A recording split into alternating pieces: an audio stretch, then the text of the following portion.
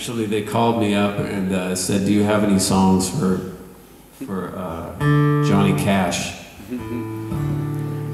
It was one of the strangest questions, but I only had an hour to come up with this, so.